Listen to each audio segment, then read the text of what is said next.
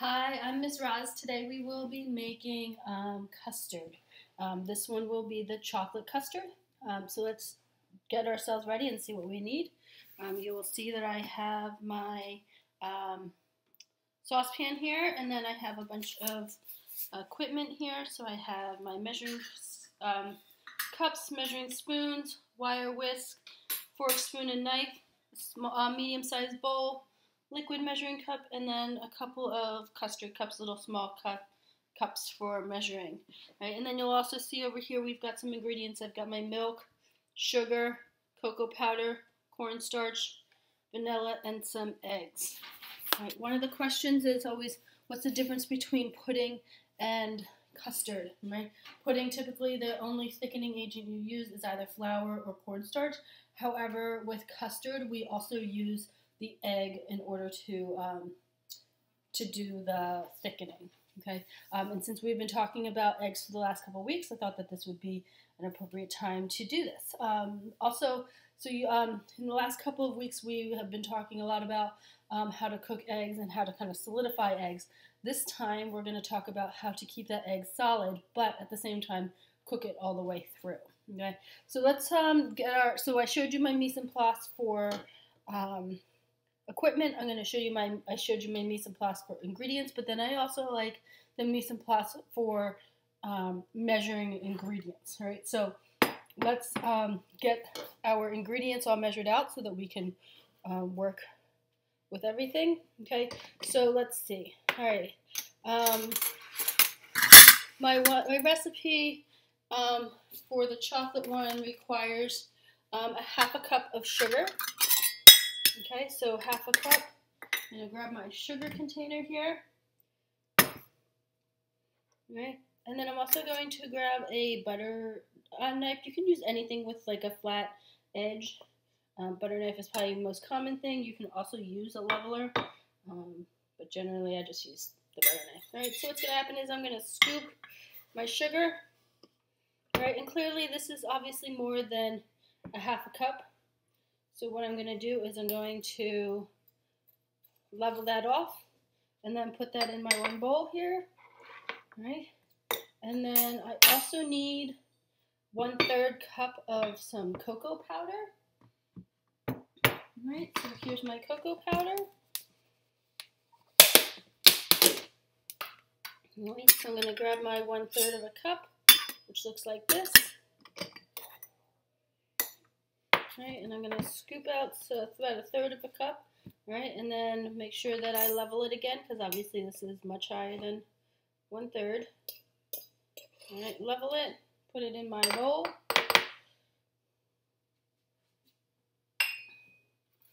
And then I also need some cornstarch.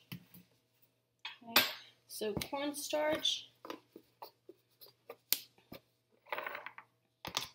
All right, my recipe tells me that I need 4 teaspoons of some cornstarch. All right, so I'm going to grab my teaspoon. All right, and then I'm going to grab another bowl, and then I'm going to scoop out 4 of these teaspoons. 1, 2, 3. Right, and notice I keep leveling each one I do. 4. Okay, so that cornstarch is going to help with the thickening of my ingredients, as will my egg. Right, so those are my dry ingredients. Now let's put those aside, and we'll come back to those. And then I need my liquid ingredients. Right, so I have one that looks like this. You might have one that's more of like a Pyrex, like the glass one. It doesn't matter which you use, but this is my liquid measuring cup. Right, and I'm going to find where it says 2 cups, right, and that's where I need to pour. All right, so here's my milk. I'm going to slowly pour. All right, notice that my container is on the counter. Right, and then I'm going to just eye it until my liquid gets to 2 cups. Right, you'll see that kind of little line at the top of all your liquids called the meniscus. We like to measure from the bottom of the meniscus. Right, so my milk is all ready, and then the last thing I need are my vanilla and my eggs. Right? Now this recipe tells me I need 3 egg yolks. Right? However, I have 3 eggs. So not only are you going to learn how to temper an egg, but you're also going to learn how to separate an egg. Right? Some people say, let's do the water bottle or whatever, and I honestly don't really understand what the water bottle is because I just do it with my hands. Easiest way. Right? So what's going to happen is I'm going to crack the egg open. I'm going to put the egg in my hand, right? And I'm going to let all the egg white drip out into the bowl, and then I should have an egg yolk left in my palm, and I'll just put the egg yolk into the other bowl, and then they are separated. So, crack, okay, and then slowly add this. Right now, you may have a difficulty doing this by yourself, which is fine. Ask your supervisor, get somebody else to help you while you do this. Okay, so there that you saw that egg white come out, right? And then my egg yolk. Right? Now, the key to this, right, is to make sure that your egg yolk does not get into the egg white, right? You can use your egg white and make another, make some scrambled eggs, or if you Google and see what else you can make with it. I know that macarons or meringue is you can make with egg white. So if you want to, try something new, go ahead. But the key to that is making sure that you don't get any egg yolk into your egg white because they won't stiffen up. They won't keep. Right, make sure you wash your hands really well after you play with those eggs.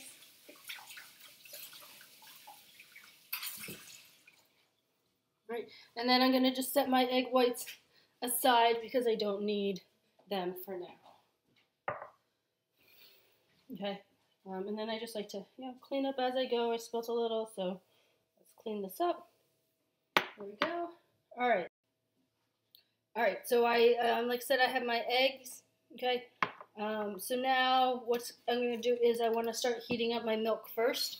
All right, so let's go over here. All right, here is my saucepan. I'm going to pour this in. I want to what we call scald my milk, which means I want to heat it up. But I don't want to boil it, okay? I don't want to burn my milk. So I'm going to turn this up to somewhere around 7 or so that it heats up. Right? What you'll notice when you cook this is, number one, you'll be able to smell the milk cooking. But also what you'll notice is that you'll see little bubbles kind of starting to come to the top of your milk. And that's an indication that your milk is heated through. Okay, you learn in science class when you add heat and things get hot, they start to move around a lot, just like boiling water. Same thing for milk. Okay, I don't want it to be bubbling a lot because you're going to burn your milk, but I do want the little tiny bubbles that you'll be able to see in the milk. So while we wait for that to heat up, let's get the rest of this ready to go so that I can add my milk. Okay, so in my bowl, I'm going to add my sugar, my cornstarch. Alright, I'm going to grab my spoon here and just scrape the rest of that cornstarch in there.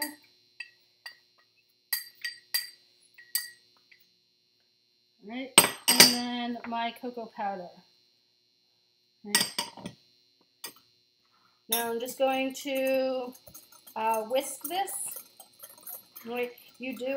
So number one, I whisk it because I want to help break up some of those clumps. But number two, I also whisk it because I like to incorporate and make sure that all those ingredients are equally dispersed throughout my dry ingredients. Okay. Now I'm going to add my eggs into this. Right. It's going to become like a thick paste, but when I add my milk, it will then smooth out. Let's mix. Oh, you know what I forgot was my vanilla. I'm sorry. I need 2 teaspoons of some vanilla. Okay, so generally speaking, I will add my vanilla to my eggs when I'm baking, just because it's a liquid I know that works well, so I don't have to get a whole nother bowl for vanilla. Okay, so I'm just going to mix my eggs and my vanilla together. You'll notice that egg yolks are a lot easier to mix together than if they had the egg whites in it. Okay, all right, and then pour those into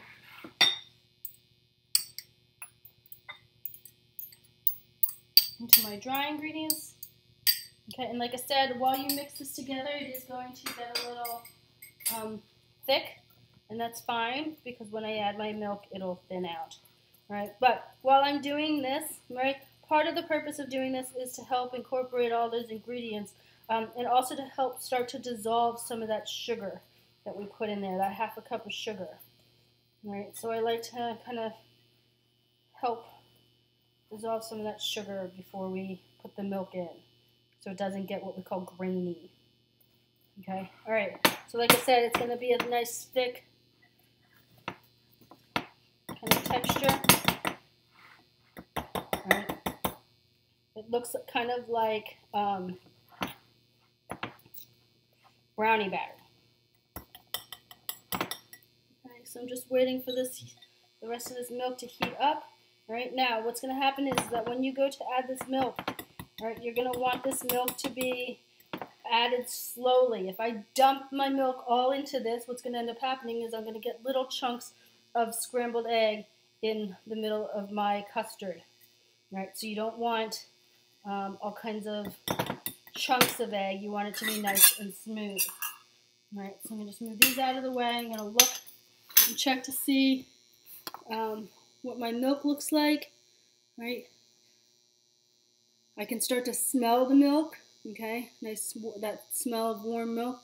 And then as I look at it and it starts to mix through, I will start to see some bubbles. Right, so I'm just mixing it to help. Okay, and I can start to see the steam in here, and I also can start to see bubbles coming up, which means that it is nice and warm. So I'm going to turn the heat off. Okay, and now, like I said, we're going to slowly add this. So the first go around or so is going to be a little difficult. So what I want to do is I'm just going to add a little at a time. Okay, and mix this around. Now, this may be difficult for you, so if it is, please feel free to ask somebody to help you hold the bowl so that you can add the milk and mix it together. Okay, so there we go. And then I'm going to add just a little. Okay, notice that as I'm adding, I'm only adding a little at a time, right? I'm not pouring it all in at once, okay? But I am mixing it, right, so that it is nice and smooth. Okay, like I said, you don't want any scrambled eggs in here. Okay, and now that it's gotten a little easier to mix, right, it's getting nice and smooth. All right, now I can kind of slowly add this milk in a stream. Okay, I like to make sure that the milk I've added is mixed through first before I keep adding more.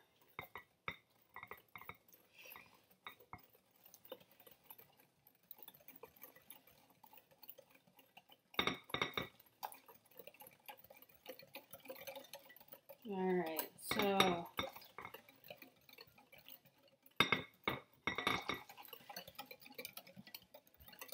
I'm going to keep mixing,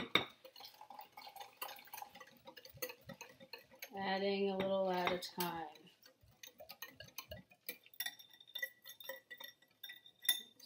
Scraping the sides of the bowl. All right, and as I get towards the end and I know my egg is not scrambled, looks good. All right, I did spill a little milk, so I'm just going to grab a paper towel. All right, what I do like to do is make sure I kind of clean up the side of my pan because sometimes I get a little milk on the side.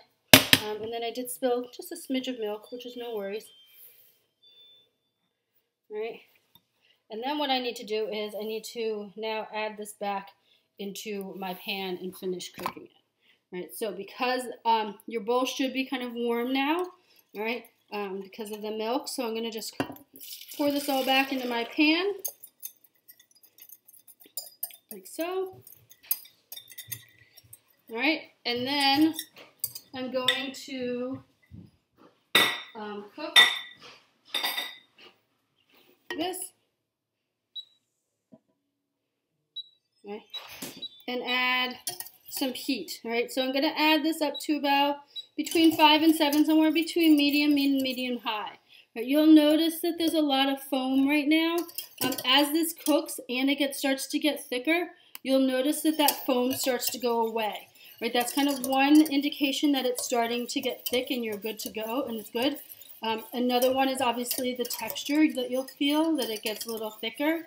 And then the other one is sometimes, not always, but sometimes you'll notice that there's like a kind of like a bubble that that builds up, right? I haven't noticed it the last couple of times I've made it, but sometimes it does form, okay? So what you want to do is, this is not a quick process, right? Making this custard, especially this part where I just have to sit here and stir, okay? So you want to just continue stirring this until it starts to get thick and that foam starts to disappear, right? And then that means your custard will be done, okay? So one thing you want to keep in mind is that when you go to put these, put this in a container, you can put it all in one big container if you want. Sometimes my husband, I always divvy it out into portions, because if I didn't, my husband would just eat the entire thing at once. But so sometimes I'll put it kind of like in like one of these glasses. I also have like tiny juice glasses that sometimes I'll put them in. But whatever you decide to put them in, right, best thing for you to do is to put a saran wrap on top of it. So a lot of times you end up with dairy, especially cooked dairy, you kind of end up with this weird skin or film on top of it. And so you want to make sure that it goes like you kind of prevent that. And so what happens is that it's part of it is because of the air and the oxygen. So if you take a piece of saran wrap and put it on top, that will help prevent getting that like film or whatever it is on top. Okay, so as I mix this, okay, it's starting, you can tell when it starts to get thick, because you can definitely feel the consistency change from that liquid to becoming more of like a pudding gel consistency. Right, and I also notice that that foam on the top is starting to disappear and it's starting to get lighter, which also is an indication that it's starting to thicken up as well. Okay, so I continuously mix this because I want to make sure that I don't burn anything on the bottom. Nobody wants burnt custard, all right? But this is starting to thicken up. My foam is starting to disappear into my custard. Okay, so I'm just gonna cook it for another maybe 45 seconds or so. Right, and then I'll turn it off the heat. Typically, I like to just let it cool for a couple minutes before I put it into whatever the container it will be. All right.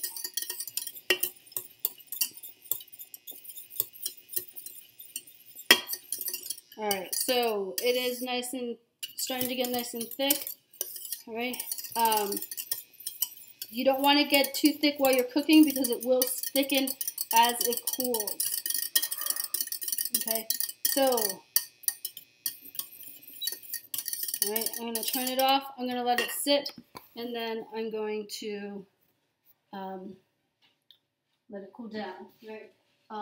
Today I'm going to actually donate some to my neighbor, since I'm making lots of it with you guys. So my neighbors will be getting a little chocolate and vanilla pudding. All right, hope you enjoyed making custard with me, and I will see you again soon. Thank you.